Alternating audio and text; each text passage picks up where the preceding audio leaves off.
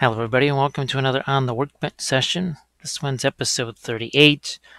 This one we're going to go back to basing, a little bit different type of basing. Now, you've seen me do the movement trays for Song of Ice and Fire. Well, this is actually part of I guess it could be a movement tray, but this is going to be a magnetized carrying case. It's for the TableWar Tower case. So you can see as I lift that up, see this is 3D printed here, and then this is part of the regular case. There's a piece of sheet metal on the bottom of this. You'll see that later, but I just want to introduce this to you now. So this is something that Cathy and I both worked on. This is part of the TableWar Charity raffle that was going to take place at Adepticon. Now it sort of takes place on its own afterwards, or in its place. What we want to do is on this part here, this sort of 3D printed plastic thing, we want to get a continuation of the lava stuff. And the lava stuff was not super complicated. It was just and I'm going to change my focus here a little bit for you now so you can see these pieces. It's the bulletin board cork. You've certainly seen me use this before, right? And we'll just use different kinds of rocks and gravel. We are going to actually use the fast drying glue. Here we're going to see how that works for a larger surface like this. And I do believe this is what Cathy was using because she actually made the bases in the first place. I did not make those. So this is going to be an extra challenge because she took a little different tack on these and I have to try and match those. So I thought that could be a fun little challenge for you to see. And again, we're going to do some magnetizing. So there's a few different types of rare earth magnets out there. Now I use these for Song of Ice and Fire miniatures for a while, but we've got these guys right here. There we go. Now these are a little bit too big, and we'll go over to this because you can see, look at that, how powerful those things are. This is a little too powerful because what could happen is, well, it holds your miniatures down there real nice. It's also going to let your miniatures get probably ripped off of there's just so much hold there, your miniatures are going to get just right off the bases, even though they're pinned down there. So we're probably going to use these magnets right here, because these are plastic, they're light enough. We don't need to be using the really heavy rare earth magnets. So you're going to see these guys over here. You'll see the sand and gravel texture paste, whatever it is. And we're going to work with these guys here. Now, again, these have to be different heights. So we're really going to be breaking this up. And we're just going to strategically place this around here, see if we can make some kind of a composition that also works overall with how the rest of this was done. So you can see there's the metal tray underneath there. And believe me, I had to position these around a few times to get them all to fit on here.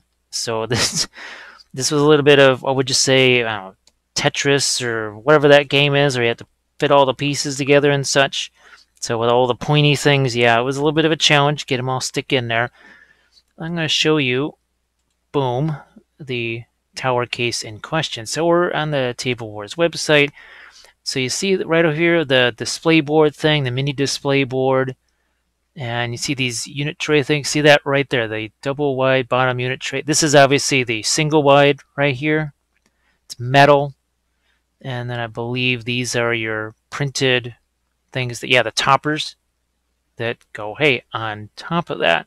So we are going to try and make all that stuff work together. And I think if you look at my blog, you can see, I think we've got the half-size case. We don't have the mini or the full. Well, the full would really be nice, but we've got the half-size case, and we've taken that to more than one convention, and it's been really handy. So what we're going to do is we're going to get our paste out here, glue, some sand, gravel, and we're going to make a mess, breaking up a whole bunch of this stuff, because, well, yeah, we're going to make ourselves a nice, healthy mess. Maybe we even throw a few skulls out there just for kicks. Maybe we even sculpt a sneaky snake or something like that. So we'll be right back with all that next. So first things first, we are going to try and make something out of what we've got here. Now, Remember, the bulletin board cork, it's really easy to break. I mean, boom, look at that. We definitely like pieces along these lines because look at that. It's a nice little piece right there we can throw in here. We've got a nice piece like that. See how you got a little bit of a steer step? And I am thinking, and then we did this with the movement tray, if you remember. Look at that. So see, it starts to set a little bit of an edge right here. We got another nice little piece. Oh, look at that. Get another nice edge. Hey, we even got one of these flat edge pieces like that. I mean, we put it there for now. Remember, we did that with our Song of Ice and Fire bases. Another nice piece. Here's that. See, then now that is too tight of a fit right there. I'm not going to make it any smaller. We'll just see how that fits. But so I've got this right here, and one of the things Cathy did do is she pulled away some of the tops of these to make them a little bit shallower. So you can see, look at that. It doesn't have that flat top on it anymore, and maybe that goes over here. So now this, the hero, or the leader, whatever, looks like they're a little bit taller than that. So I think that's pretty neat. I'm gonna find myself a couple more of these. So what I'm gonna do, look at this. Basically just got two pieces out of one here. I'm gonna set that down, and you can see what happened. Look at this.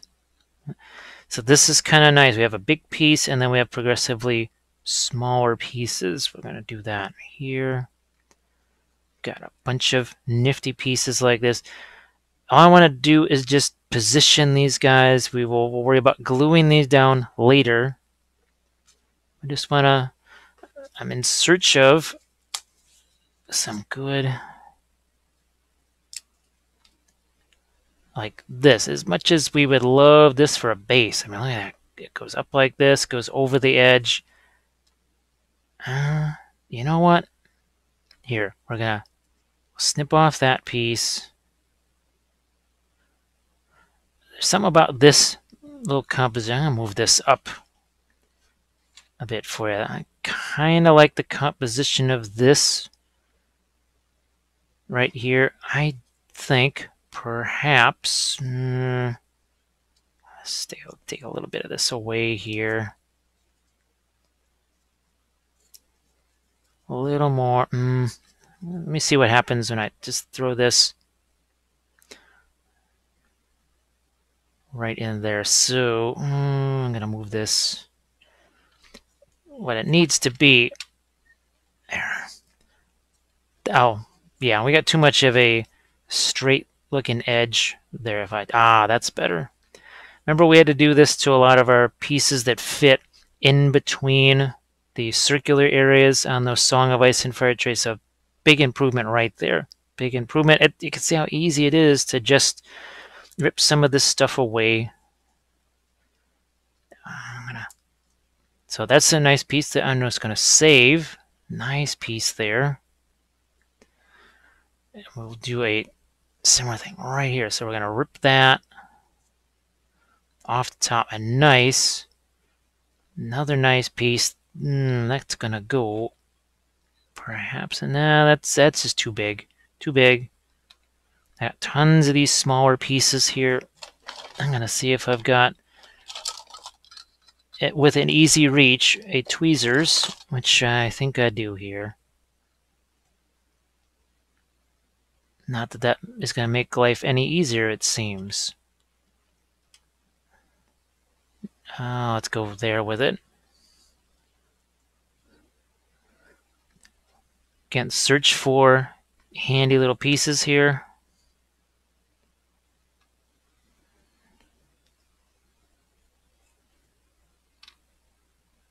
What else? What else? What about this guy? Where could you go? I think if I rip the top off of this, that could be something that could go in between these guys. Yeah. So see what happens there? it sort of wraps around the bases, it fits in, it wraps around this base, but now it's kind of forms a bit of a composition over here too. So I'm thinking, you got your bigger rocks, progressively smaller rocks. There. Yes, there'll be times my ugly hand gets kind of in the way, and you get to see the back of my hand. And I apologize, that is not meant to be an insult of any kind, but see how we're making a bunch of little compositions around here? Now, not necessarily all of those gaps have to be filled in 100% with the cork. There could be some blank areas too, because, well, then it's areas for lava flow, right? That's going to be a blank area there too, but I want to see which is the best area for this guy here. Now, I really don't sweat this kind of stuff too much. I know some people, they get really, it has to be just right. For me, sometimes it's a matter of think long, think wrong. You ponder it a little too much. You second guess yourself, and second guessing yourself, you don't want to outsmart yourself, because none of us are smart enough to withstand being outsmarted by ourselves, if that makes any sense. And actually, I'm looking at my camera to see, is there a gap that I want to fill? I'm just thinking about you. Right there. And no, there's no glue on my tweezers. They just want to stick to this thing for whatever reason. Okay. Yeah. So I like that. I like that. I'm good with that. I can always, like I said, I see I have even more little tiny rocks here. We certainly have them. We got lots of little pieces here. But now that the glue and other stuff gets involved, well, the miniatures go away. However, I do need to put these in a place where they're supposed to be. So just let me find myself a nice spot here, a safe place to put these guys where they're not going to get in the way. There we go. Get my gravel back out here, some of my sand. Let's just put these in some semblance of how they're supposed to go. Now, let's do this. These guys, now you can really see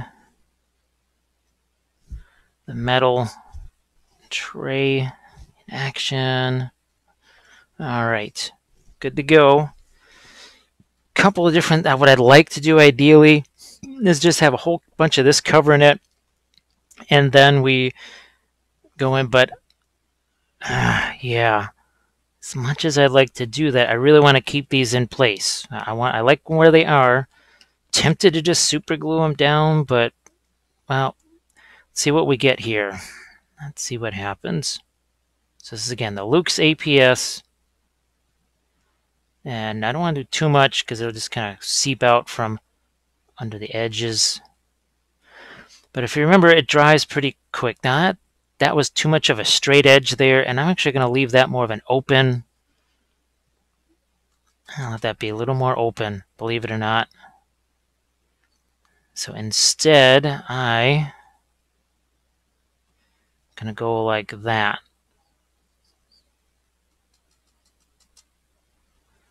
Like so.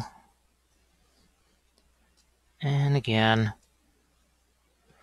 Now it's not rocket science. We're gluing pieces down. But there's times where timing is everything. Especially sometimes when it comes to basing and letting things dry and everything else. Now the other thing too, especially the way Cathy did these, she has sand on the top of them, so that's something you almost never see me do. You see me sometimes take the little bit of the, maybe the sand and gravel paste or the red oxide or whatever you want to call it, and I'll put a little bit of that on the tops of my rocks to, here, I'm just going to go boom, like that, and like that. Get this down.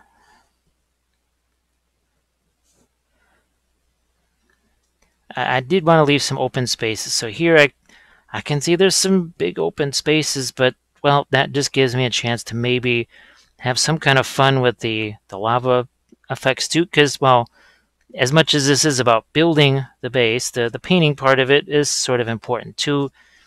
I mean, it's not like you haven't seen me paint bases like these before, but you certainly haven't seen me do an entire movement tray. This is also not like the Song of Ice and Fire stuff because it's not uniform. The Song of Ice and Fire thing, it was kind of easy to predict what piece was going to go where because it was all just so even. Every gap was the exact same size. Not quite the case here.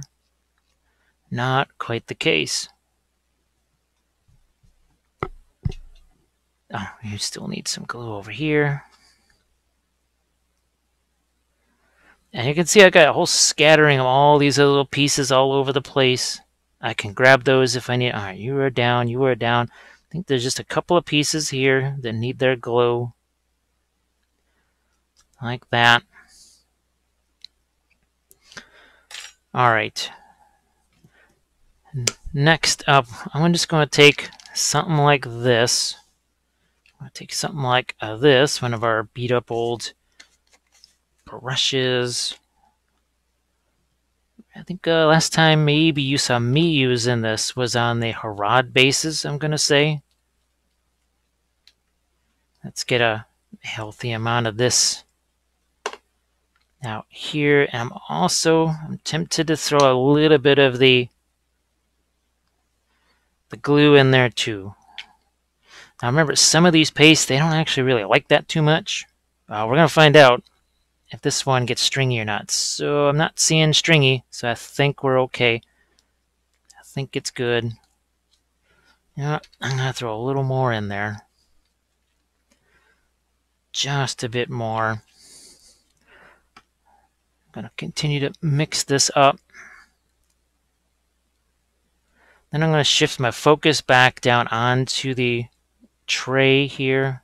I'm going to have to probably pour out more of this, and well, certainly we'll have to put out some more of this. But I'm going to grab myself another one of these. Again, we're going to switch our focus down to bing. There we go.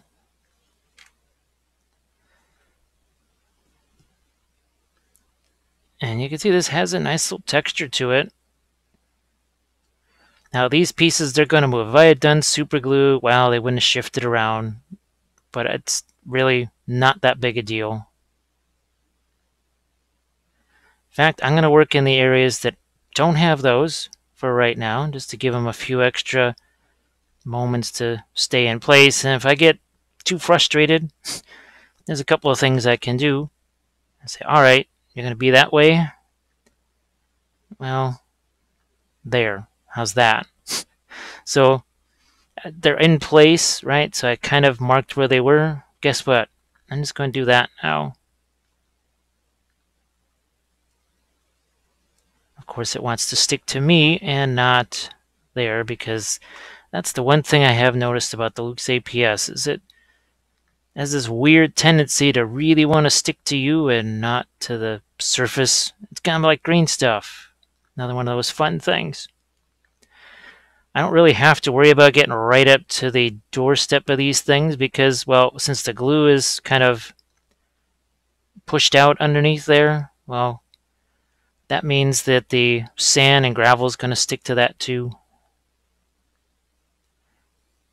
Now I'm just going to ditch that for a smaller one here.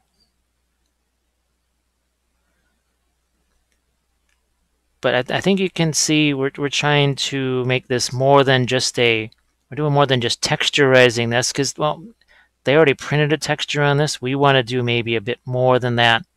So you can see there's some ridges there. Some higher points than I am. You can see I'm starting to sweep it up the edge of that particular piece. So it looks like the larger pieces, they're a little more willing to stay in place. Maybe they got a little more glue on them, whatever. And there's absolutely nothing that says I can't go back in here with some more of the sandy paste afterwards. Now that I don't want, because otherwise the base is not going to fit in there. Now, is this going to be one of those things where the bases really, truly just disappear? It's hard to do that because the bases have beveled edge. The only way you're ever going to be able to do that is, what are those? The MDF bases right now. I know Reaper also has some of their bases have a perfectly vertical edge on them. And those could potentially hide that edge because, well, you're talking vertical to vertical. Here, you're looking at vertical to horizontal, or vertical to beveled, so you're not going to get a complete, well, what would you say, hiding of that edge. No, it's no big deal. I think it's not going to matter very much. So there's another area where I just put a little more in, a little bit more of that in. Now we're also, you get the idea of what's happening here. I'll do this for a few minutes more. You really don't need to see me do this endlessly. I'm just trying to get you through the basics here. Really, look at, see, that's one area where we can kind of integrate that larger rock into the rest of the surface here. But what I don't want to do is go too far and then not put the sand and gravel on there, because I don't want this to dry that much. I'd rather just have the full adhesive properties of this. Now I did, what would you say, I've magnified how much adhesion there is with this by mixing in the APS glue. So there's that too. But I think we're almost good to go for throwing down some of our sand and gravel. Now I'm going to take a look at what Cathy did. We'll match it as close as possible. I mean, everybody has their own way of applying things like that. So I will try and do my best to match what she did. Will it be exactly the same? It's not going to be exactly the same, because even if I watched every second of what she did, it's not going to be the same. When I see you guys doing bases based on tutorials from here, or even from the YouTube channel or whatever, it's very similar, but there's still a little bit of difference, and that's okay. That's bound to happen. You're going to put your little twist on it, which is a good thing. So I'm going to say that is enough. You're now going to do some, get some of that sand and gravel out here.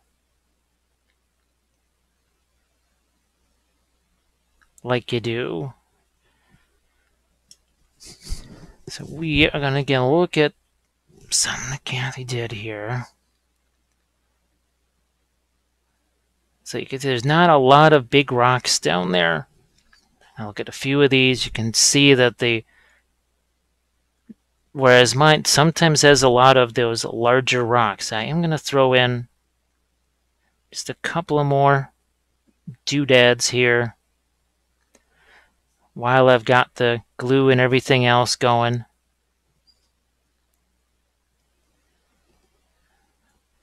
I'm going to put one over here, I think. All right, there we go. Let's leave that now. I'm going to do just a couple of these. Just a few. part of it is that, well, this is the tray. It's a larger. It's more like you're working on the whole thing instead of just individual bases. So I think having a few of these larger rocks, and you can see where they congregate. They're congregating around the rocks, especially where most of the heaviest glue applications would be. So that's going to stick there. And now we're going to move on to, this is some sand. It's, I guess, more of a coarse sand when you think about it. And we are going to focus first on the areas closest to our main rock piles. Rock piles or rock outcroppings, whatever the heck they are, I don't really care. Just don't get that involved in nomenclature. Don't have time for it. So I'm gonna, I'll throw a few out here, but that's good there. Now I'm actually gonna grab a different. So I got this. This is actually the Luke's APS. This is their rubble, concrete and rubble blend here. It's also fine sand, but there's a few, what would you say, coarser grains involved. We're just gonna spread it out there. Spread that out like you do. And what I'm going to do is carry on with the rest of this tray, and then we're going to see what we do with the tops of these guys, because we got to match what Cathy did. And I think once I have this in place and let that settle, we should be good to go. All right. It's a little more. And so there you have it. I'm going to do the rest of this here. We'll be right back as we try and do, there's a good example here. You can see that little bit of texture on the top there. That's going to be our next goal right there. We'll be right back. So let's work in the final texture. That's on the top of these. Now I did that down towards the bottom here. You can't really see it too much, but what it seemed the best idea was to brush some of this on here. This will form a decent part of the texture. And I really do have to cover this up more so than usual. I think you see me sometimes, like I said, add a little bit of texture on the tops of these guys. Here we're going to put some more.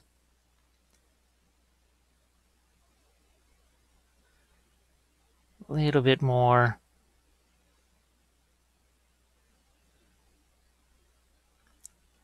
Again, just using that's got some of the glue in it too. Get this last little mound over here. I also don't have to worry about a miniature on top of these, so if they're not even, what's the big deal? Not a problem. Okay, I think that just about solves that issue there. How about a little more? And I think this is actually perfect. This is that Luke's APS. This is more their fine rubble. And what am I going to do? It's almost like the fine sand. It's kind of a combination of fine sand and that coarser sand. We're just going to throw that over the top. And I think that gives me just about what I'm looking for.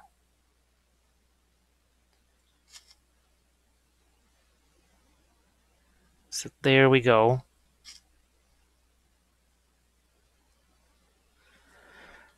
Now, I would like to magnetize those bases, but I think we're going to wait. I just want to try something here. While we're waiting,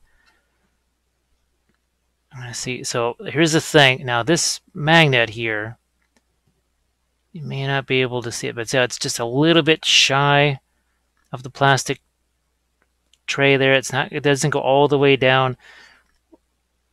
a couple of ways we can do it. We can take just some green stuff and basically stick the magnet here on with the green stuff, or we can just glue one of these on here and see, is there just enough tension, because we've got metal to magnet that might be just enough to hold it. Now that's going to go here, so what I am going to do is just grab a touch of super glue. Ideally, I actually would have liked to have that heavy, oh, never mind, I have some right here. So this, and because this is from the Song of Ice and Fire figures, I sort of got a liking to that.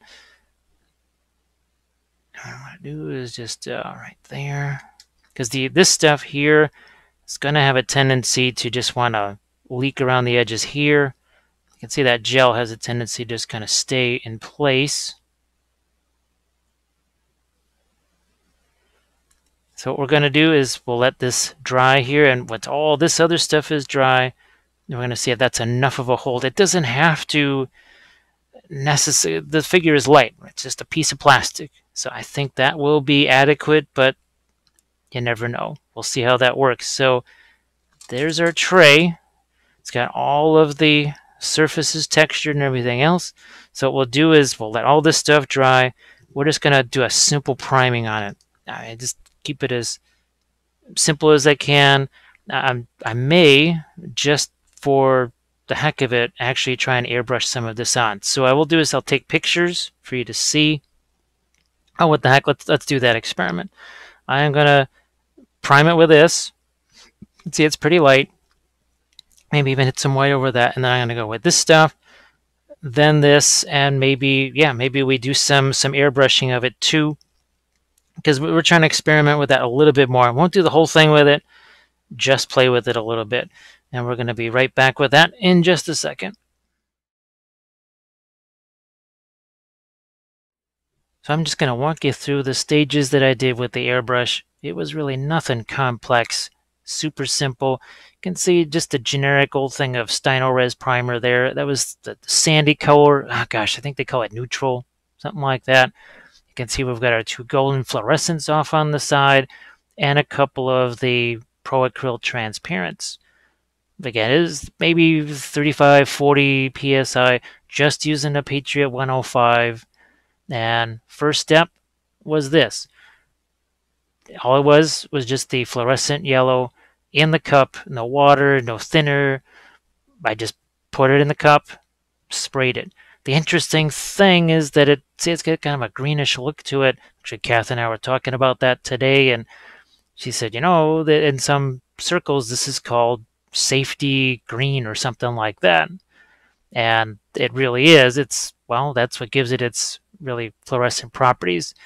And you can see it really covered really darn well. I mean, the stuff is, I really like this. You could never have gotten, say, the Vallejo stuff through that airbrush. And I gotta say, I've seen some of the other, like scale 75 fluorescents go through an airbrush, and they don't cover like that. I mean, that's yellow.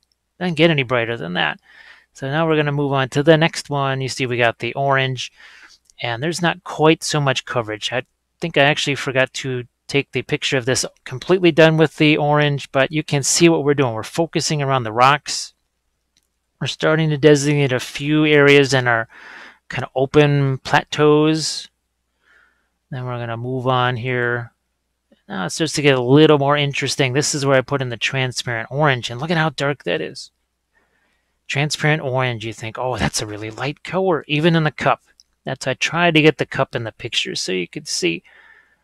And look at the fluorescent yellow that's still on the cardboard there. You can see the difference. You can see the difference in how it just has, it's dull. It's more dull. Now that's fine on the rocks. And you can see I really tried to stress filling in around those side edges of the rocks. Now it's glistening because it was still drying as I took this picture. But I think you can see as the texture starts to emerge, all the little rocks and everything, this is the reason why I just did not want to take the extra time to just try and cover that all with a brush. Just would have taken longer than the airbrush, and it just would have been rougher, because you can see just how rough that texture is. That definitely would have beaten up my, I'd say it would have pulled it off of the plastic, but I just didn't have that much time to let it cure all the way. Now I could have set it to a, I don't know, 15 psi, maybe a 10. If I did that though, and we did this in the last video with the terrain, would have had to drop that maybe to 10, 15 psi and also put some water in there. And you saw me do that on the terrain video, and you heard me talking about it in the last one with the object source lighting. So once you get to the transparents and stuff, if you're not shooting through that super high air pressure there, you're going to want to thin it down. So we're going to move on here. This is another one of the Pro acryls that's burnt red. It's one that I used a lot on the Lannisters. And look at that. It's a nice, juicy red. It's not too... Actually, I don't think I used the transparent red at all. I ended up using this burnt red.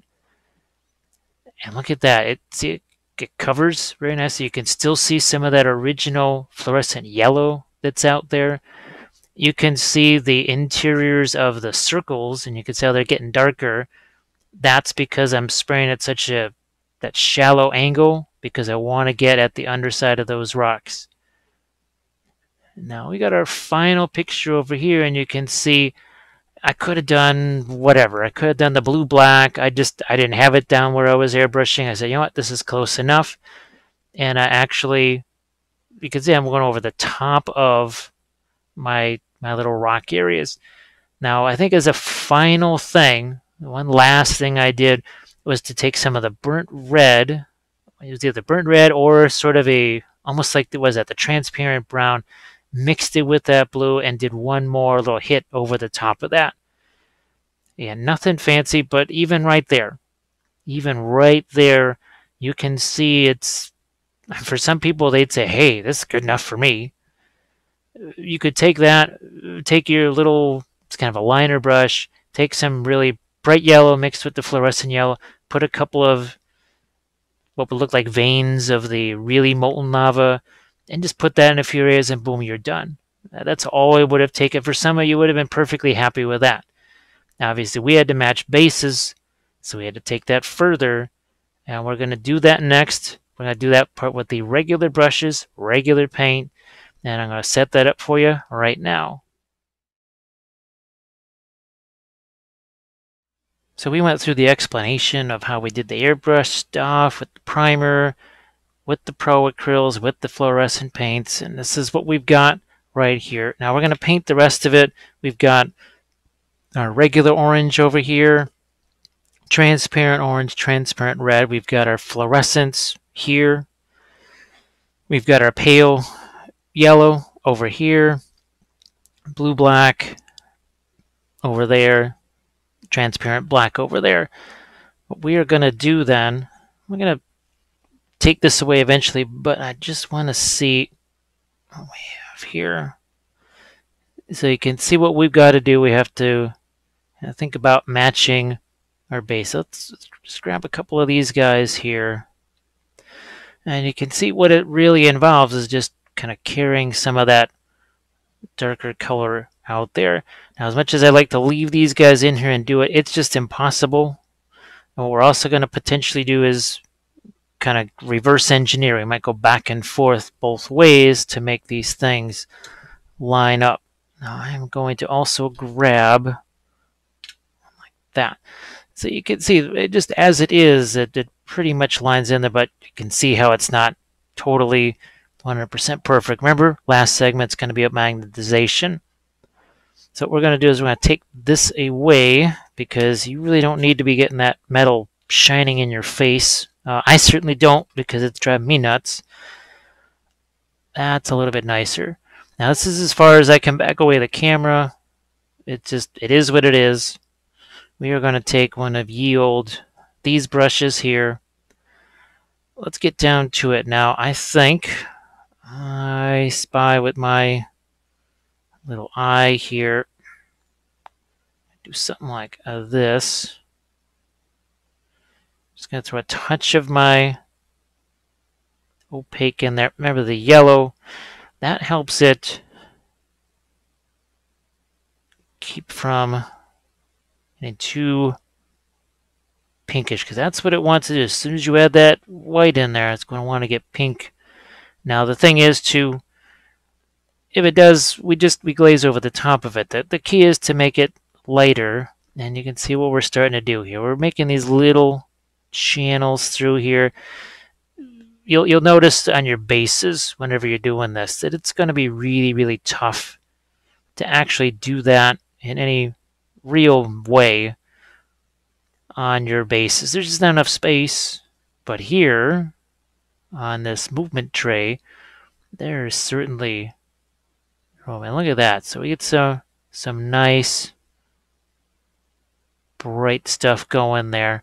And we'll work our way around this. Now again, I may have to change some of these things because when we look at our bases, we may find that that doesn't really match what we're doing here. We're trying to build ourselves a little bit of a story with this. Maybe have to push things a little bit. I think you can see where this is going. It's not rocket science. And you can see that one of the main reasons for the airbrush, and I know hopefully I mentioned this during the segment where we were going over the airbrush part. This was, I had to kind of work faster on this. I did not have the time to let this sit overnight. If I could let this thing sit overnight, I could have done the more rigorous application of paint, really just getting down in there with these brushes and really smashing the paint in here. If I did that, well, there was a pretty darn good chance that I was going to be ripping away some of the sandy paste that I threw down here, and I didn't have time to fix it. The charity thing needs to happen, and that's, the deadlines are everything. It's not just for charity things or for army painting things. They're for tournaments. That's one of the reasons why people are staying up all night before the tournament. They end up having really not the best games in the world because there's been no sleep, and that's been almost anyone that's ever been in a tournament. I know there's folks where maybe the painting's not that much of a important thing, and maybe they don't have to spend their 3 nights before the tournament furiously trying to get miniatures based and painted and freehanded and whatever other things you want to do to your army. You notice that I did try to keep the edges here on the darker side. We are going to let a little bit of that lava work its way all the way to the edge. Part of it was just, it had to do with the airbrushing and the limitations of that. But I think you saw, now, one of the reasons why the fragility of this and the gentleness of the airbrush came to mind is because of my terrain projects. And if I've already mentioned this before and I just don't remember, my apologies. But the airbrush, when I do some of my terrain, especially a lot of the bolt action stuff, just by its nature, it was not really, wasn't the strongest stuff in the world. It was going to survive gameplay, but not necessarily attacking it with a brush and craft paints and everything else. So the airbrush was the better option there. And by far, definitely the better option. So you can see as we go back into this with some of the orange now. Because I started out with that fluorescent yellow, and man, it was weird because it kind of looked green. I think you could, I don't know if the photographs necessarily showed just how green that looked, and it was kind of freaky at first, I gotta tell you. Let's see, now we'll add a little bit of orange around here. When I add the blues here to the rocks, that's going to give them a little bit of a change. But this is kind of yeah, see how much, this is so gentle right here. I do not have to worry about destroying all that work that we did before with our rocks and gravel. And I think we got a good balance of just look at that nifty texture right there. Like I said, there's some things that the airbrush does really well. And being gentle on your terrain is one of those things, that's for sure. I'm going to get, yeah, just on the other side of this here. And yeah, I just whacked the thing over there. I don't really care. Doesn't matter. It's got to get actually some reflected light on it anyway, so we're going to grab a little bit of that red and do some of this.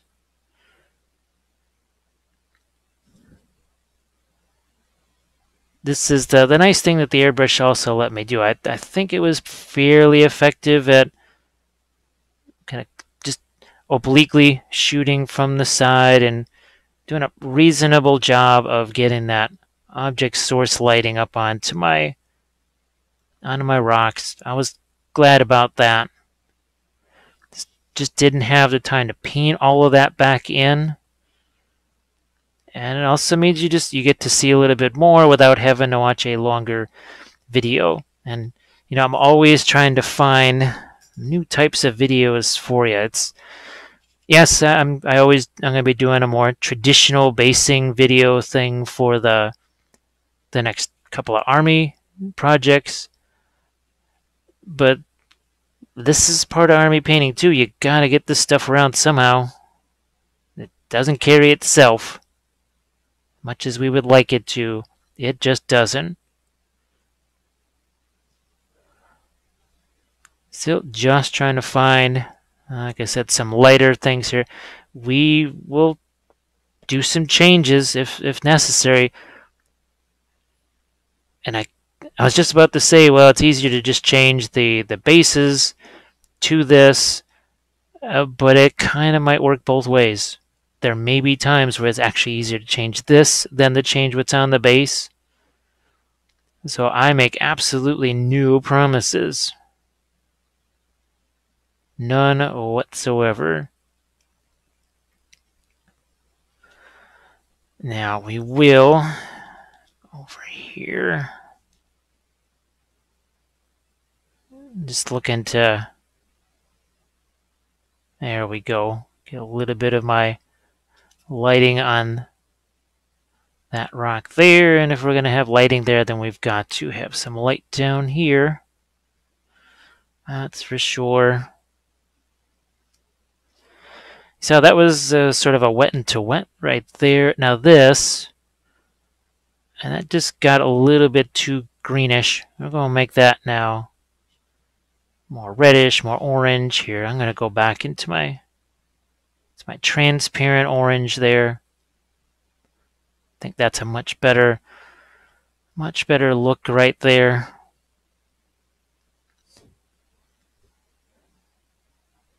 Back to my fluorescent orange here. And like I say, you do as much or as little of this as you think is necessary. For me, there's something that's really going to determine just how far I need to go, or if I need to back off. We also want to make sure we get our bluish color on our stones here.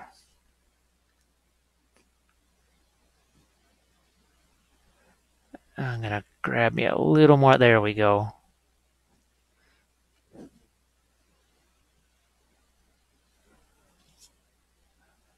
This again, here we have it almost looks a little bit on the greenish side.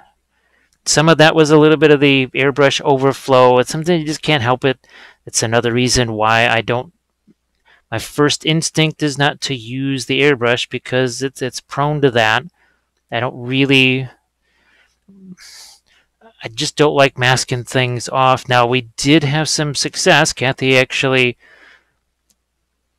put this on for it. It was so the green stuff world. It was the masking fluid, and that actually worked pretty well. It didn't damage any of the paint. It seemed to keep the subsequent layers out, so that you might see that in future episodes. Again, you're never going to see airbrush only figures. I've never done that, and I have no intention of doing it. There's no reason for me to do that. But in cases like this, where it really did make sense to utilize that tool of the airbrush, why the heck not use it? Why not use it? It's not like we're still spending probably just as much time here, if not more, just using our brushes. But there was a reason. There was a darn good reason for using the airbrush for the purpose I did. And that's all good. Now what I'm going to do here, I'll set this brush aside for a moment. I'm going to grab myself one of these liner brushes like that, because they hold an awful lot of paint. And they let us draw lines. In some cases, a little bit sharper, skinnier lines maybe than otherwise possible. Now you can see we got a lot of sort of liquid nature to the paint here, and it's seeping into all of the different rocks and such. Oh, that's fine. It actually, I think, to me, it sort of enhances the. It makes it look a little bit more craggy and a little bit less like a brushstroke. You can see I can really now take advantage of these more wide open areas here and here. Also keeping in mind that I can go a little bit darker too, but speaking of darker, we're going to go lighter here because, well, remember we've got the miniature that goes in this area is just a little lighter, so we're going to enhance some of our lights just in this area, just to make that figure match it a little better. And we've got, this needs to also be relatively light because this is one that Cathy did, and the bases are just a little lighter. Little lighter than mine, so we will just lighten up that edge. Still not sure whether I'm going to throw black in there or not. I may not. I reserve the right, as always, to change things at any time. When it's your project, you get to be the final arbiter of all such things. Now, I also think I was already starting to make this one a little lighter, just because I knew that Cathy's figure went back here. Here, let's just get some orange in there, like you do.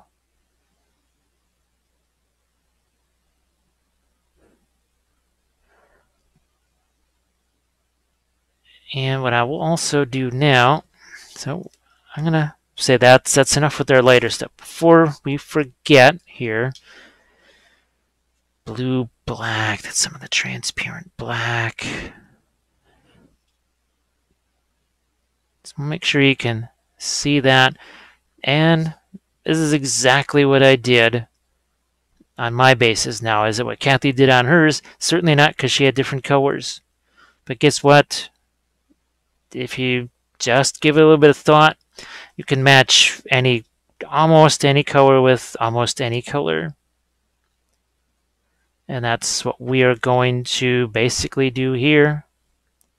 I'm going to darken that down somewhat. We really want this one there.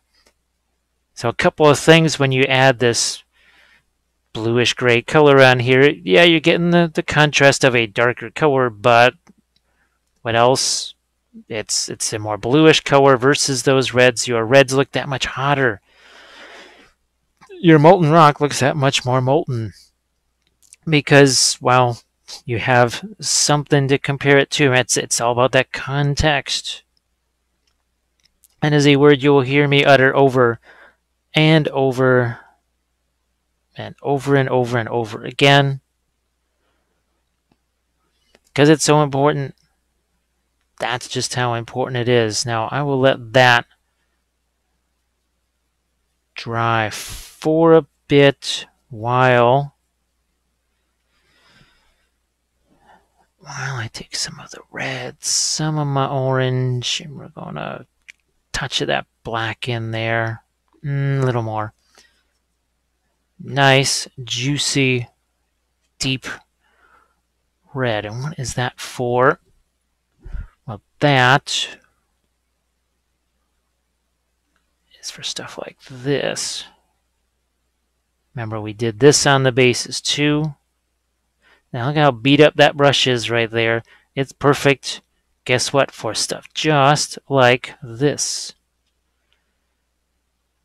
Because in some ways, see how it's making the, it's like I'm adding extra little rocks in here, where maybe the lava is cooled just a touch. Makes that look a little more interesting. Makes my lighter lava cores look that much lighter. Not bad, not bad at all. And you know what? I just didn't like that there, so I'm just gonna cover it up. Didn't like it. Kept getting too pink, and I do not have the time or the will or the desire to screw around with that. So I just said, you know what? You get covered up. Sorry, that's how it goes. I guess we all kind of do that. We say, darn it, I want this thing to be this way, and sometimes you're just better off kind of, you sort of count the losses and say, yeah, you know what? We'll just give up on this, and we'll just, okay, we will submit, and we're just gonna do the best we can with it. Get more of this dark. So let's see what that does right there. All of a sudden, and look at where we've got those little rocks that were there. We're gonna take advantage of some of those. We make some of that darker. We're gonna turn that into more of a channel by virtue of just doing this darker stuff here. See, look at that. That just already, with each of these little additions, the tray gets more and more interesting. More to look at. And it also, the other thing it's doing is sort of taking away one of the things that the airbrush likes to do, and that's just sort of sit on the top of the surface there and not really get down into the kind of the depths of when you got this sort of rough terrain work on it. It just kind of wants to float on top a bit. It's just something that I noticed when I would paint the terrain with the airbrush. Get a little bit frustrated too. So instead of just a big old lake of that yellow color, see, we give it something a little more interesting. And it sort of mimics these larger rock formations. And I may go back into this a little bit after we film this here, but we don't want to get too extended in these segments. And it's just a mix of very simple colors, a mix of the colors that we essentially used in the airbrushing part of this. We're employing a different tool. Now we're going with that more traditional brush. And yes, I can do more object source lighting there.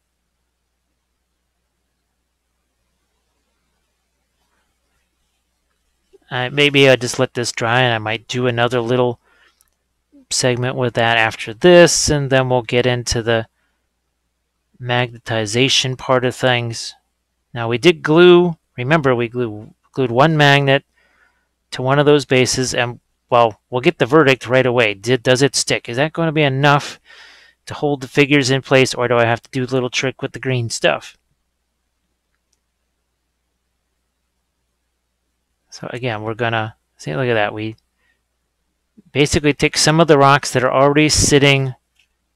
See, there's a couple over here. Just gonna throw that dark color over the top of them. Now, like I've said before, I like to have these cooler parts of the lava kind of connect to the rocks there, like being in contact with those rocks actually cools down the lava just that much that it's just a little less molten. When you look at different references, it's going to show you different things. You know, sometimes you look at it and it's depending on what kind of lava it is. Not all lava is the same. There's the pillow lava and all different kinds of lava.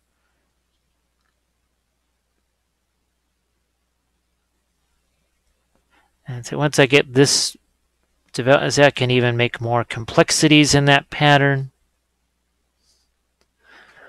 Yeah, I hope the focus is sort of okay on this for you. The other thing I want to do is now that that's mostly dry up there, we want to get back in, especially with this brush it's got a nice rough edge to it because it's been destroyed on basing projects.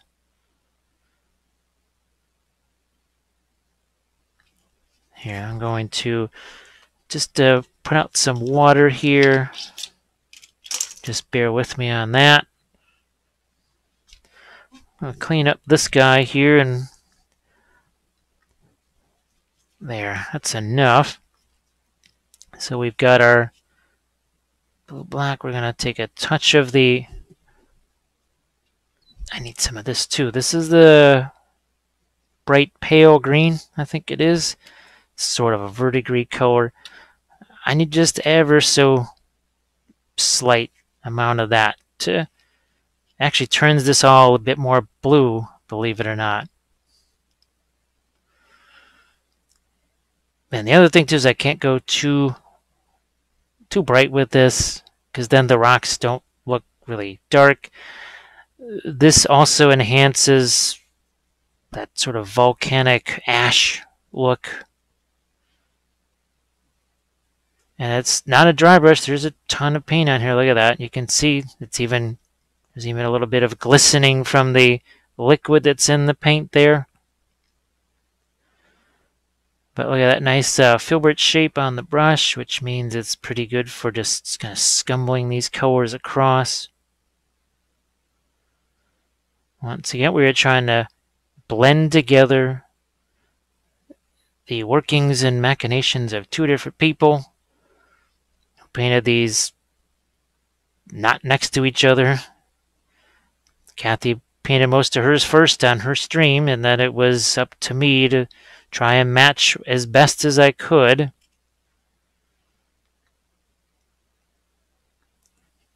Because, well, there was no way that I could have finished them all by Adepticon in time for the charity auction thing. And, well, Adepticon, today's Tuesday, we would have been leaving today.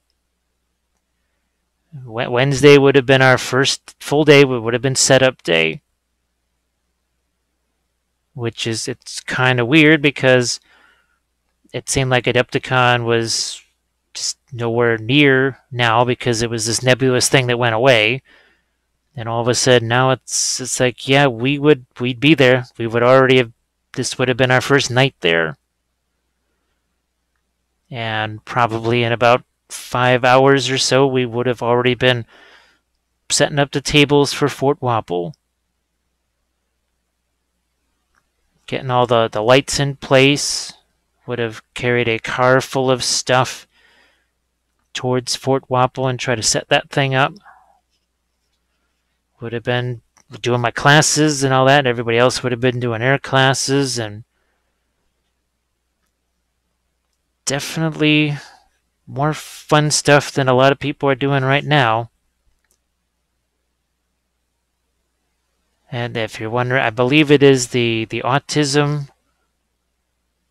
It's a fun for either autism awareness, but it definitely involves autism, and I think pretty much every single one of us knows somebody or some family or something along those lines that's affected by autism. I know I do, so that was why we thought we would help out on this. And of course, we love the folks from Table Wars. You don't have to look too far on the channel to find Table War mats, and all of my battle reports are done on those. And actually, well, look on the blog, because there you're going to find tutorials, just step-by-step things, how to make terrain to match Table War mats. I think that's I mean, you just have to go look at them. It's not a couple hour long video. I will be making some of those, but well, all of that is just gonna have to wait till after Adepticon. How's about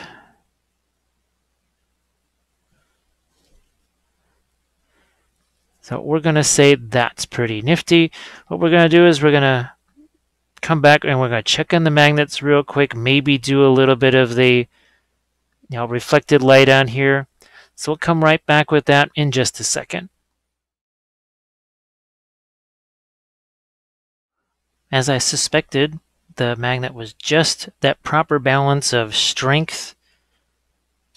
And see, it's easy to take off. And even though it's not necessarily touching there, it has enough strength to hold that. Again, rare earth magnet, just simple thing I got on Amazon. I think you can see we have a relatively decent alignment there. Again, I can go back and add more, less, or whatever. But what we want to do is add some more here. Now, the glue is still wet, but okay, so that is when the glue is still wet. That's why I tried to avoid doing that. I just wanted to show you that. But that's how powerful the magnets are. So let's get this off of here. Again, get the shiny metal away from you. Let's do some lighting effects here. I'll make sure you can see this. Oh, let's get a little bit of our red going here too. Now it's interesting. Cathy she focused more on yellow, and I focused more on the orangey red. Now we all, and Cathy and I have always had different color palettes. Even our non-metallic stuff is a little bit different. Yeah, we see each other's stuff all the time, but even look at our 2D art, and it's distinctly different. Just a very, very different. That's just kind of the nature of things. And it's going to be that way for you too. So, and I try to mention this all the time. I don't know if I necessarily mention it often enough that if it doesn't look exactly like what I'm doing, and instead of maybe being disappointed in yourself, just say, okay, maybe this is my take on it. This is my version of the shaded base coat. This is my version of the OSL. Because it has to work for you. It doesn't have to work for me. Because it's not my miniatures. I'm not the one who's doing the project. You're the one it has to work for. And it's got to suit with what you're comfortable with. It's got to suit within your material means. Maybe you don't want to, there's certain projects you just don't want to, or products you don't want to have to invest in. So you just say, you know what, I don't need to be investing in that. I don't need to get that. There might be another thing where you say, okay, that I gotta have. And I say this because that's sort of every other week for me, where I look at products, then I have to balance availability and price and that sort of thing. Let's say that the price is okay. Price is no problem until I need a whole bunch of them. Well, then that's an issue. Let's say price not a problem, don't need that many, but there's just no way, due to the origin of where the product is manufactured, I'm going to get it in time. I have a tendency myself, and I think you guys do too. The best ability is availability, and there are times where I will stick with a product just because I know I can get it, I know where I can get it, and I know when I can get it. It might even cost more than another product. It might not even be as good as another product. That's happened. That's happened a lot. Where I've just said, you know what? Yeah, this other product would be better, but due to my own circumstances, when all is said and done, this is going to be better for me because of this X, Y, or Z. So we talk about techniques and that notion that I don't want to be giving you hard and fast rules. It's more like suggestions, and it goes for products too. It's why I try so many different products all the time. The two of them may do the exact same thing. They may be literally no difference in quality or even price or anything like that. They may be identical. In fact, sometimes I hope they are. That there's no, oh, look at this magic thing that only costs 50 cents, and look at this thing that doesn't do it as well and costs $2.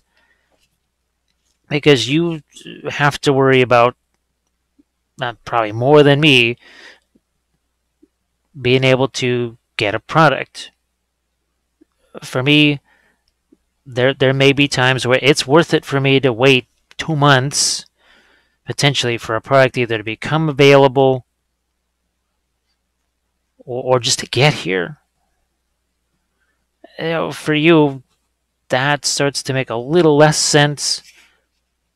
Starts to make a little less sense.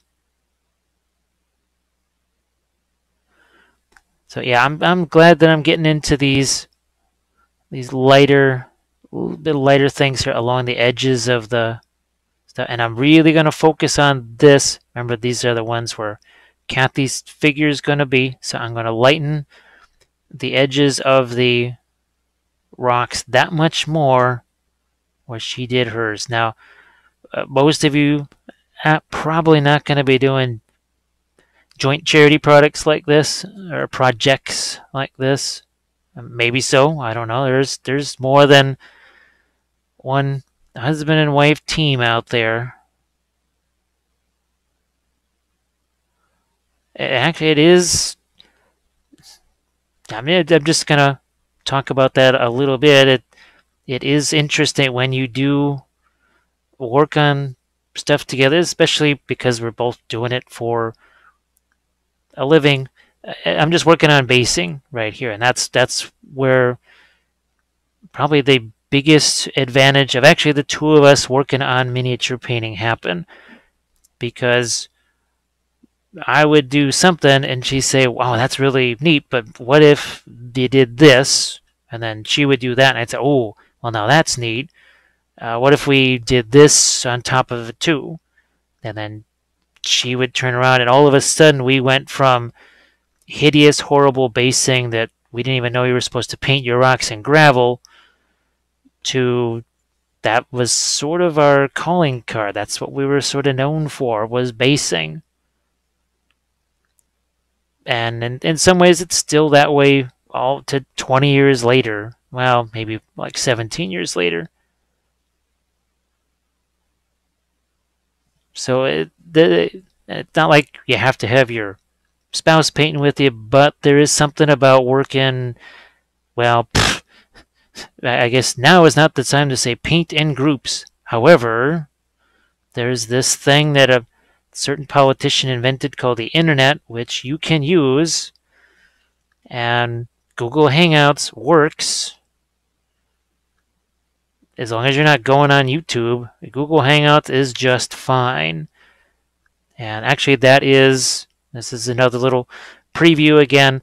Those one-on-one classes, that is, if I'm going to be doing those, they're going to happen on Google Hangouts because they work just fine with this. It means I can do all my scenes. It means I can do my whiteboard. A whole bunch of things that are actually, to me, vital for being able to do the one-on-ones. But look at how much we've been able to do on this. hasn't really taken us a hideous amount of time. Pretty much everything happened on camera except for a little bit of addition of some rocks and gravel and then the airbrush stuff, which, believe me, I spent more time explaining it to you than it did to do it. It took longer just to take the pictures and make those screens and get them up on the thing than it did to airbrush it. So that's another, I say that's another little plus towards the airbrush side there.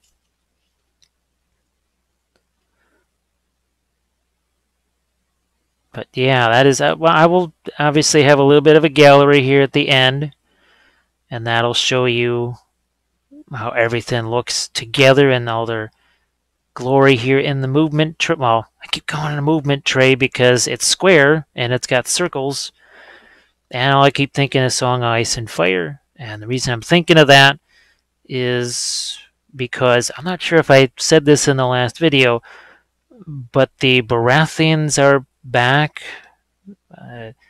I'm not painting stuff for Cool Mini or anything like that, but all of a sudden there's a commission now, and those are back on the menu because someone's actually going to be buying those.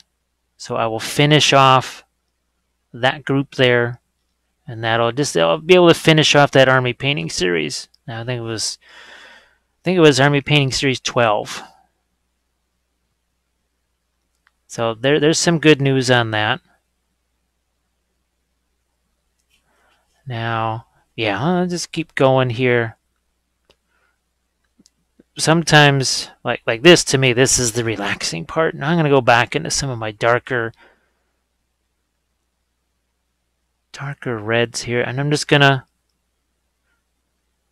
looking to pick up of some of these, again, those rocks that I scattered over the top. Basically a mid-range gravel that I threw on there.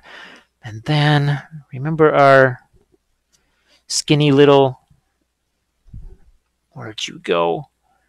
This guy here.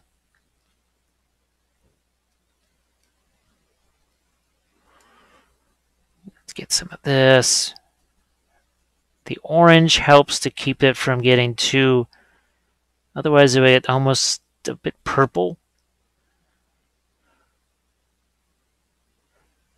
And the idea is here, now I'm going to get some sharper edges there. You know, I'm going to even more black because see,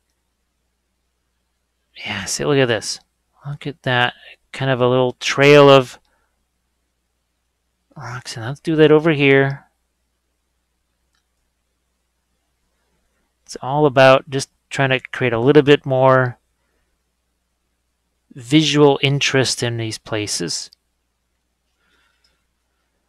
I mean, is it 100% accurate to real lava? Who the heck knows? I bet you could. You Google lava, you see a million different things. And sometimes, this is my lava. This is lava according to me. And while obviously there's always going to be those folks that say,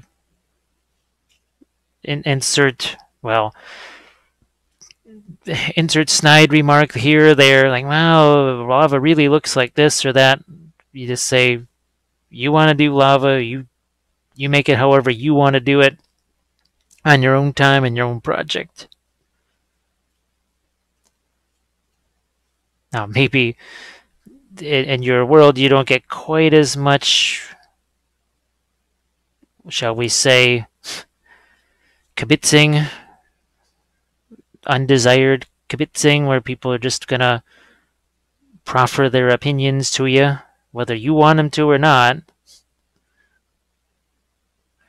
But sometimes that happens, especially, well, in that certain public forum named Space Nook.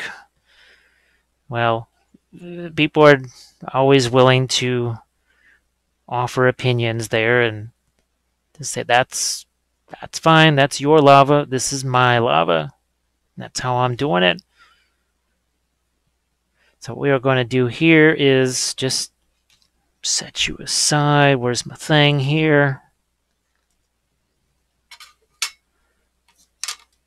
I'll put you there.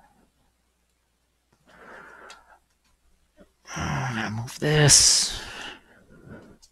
See if we can get this more centered.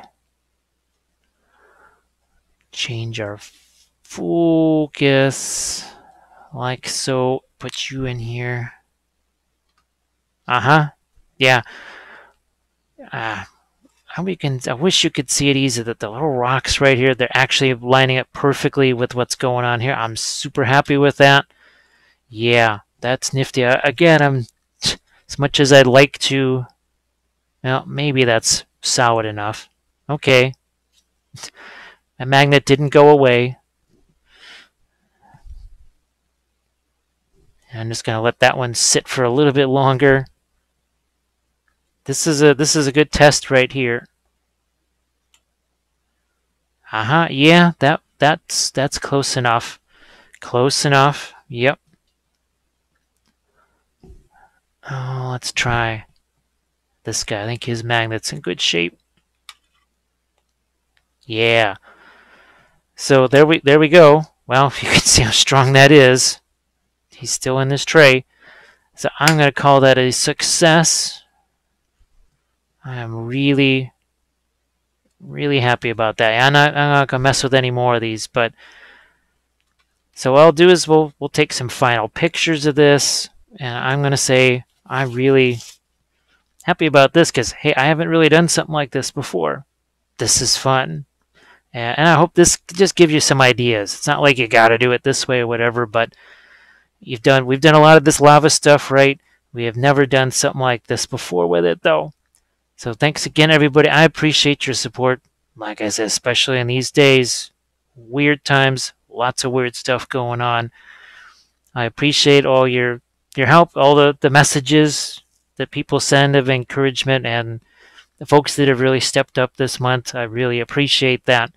And hopefully once we sort of get clear of this next week, then things really start to take off again.